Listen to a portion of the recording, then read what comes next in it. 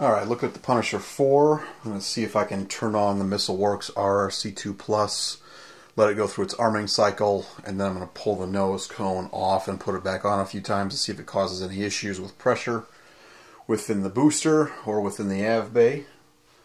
So just to give you an idea of how loose the tube is. It's medium fit, not too tight, not too loose.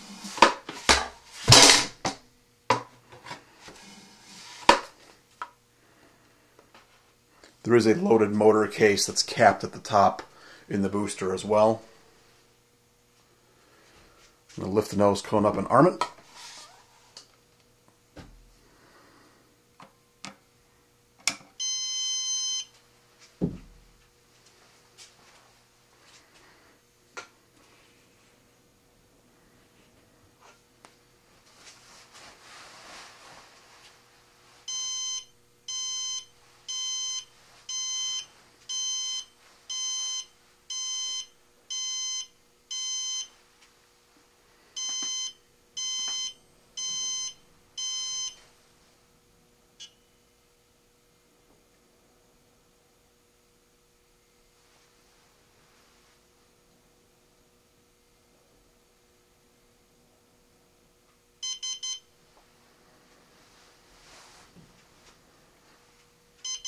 Okay, good to go.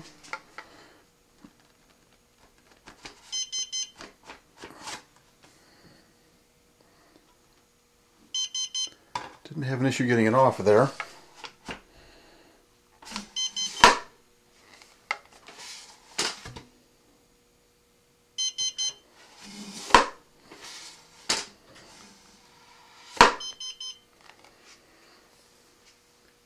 So the idea would be that I would arm both altimeters, drop the nose in place, and then shear pin it in place once both altimeters are good to go.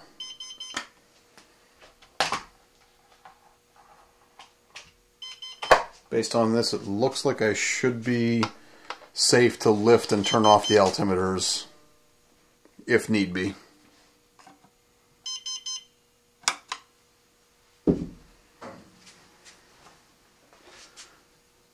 Good to go. Now it needs to be ground tested.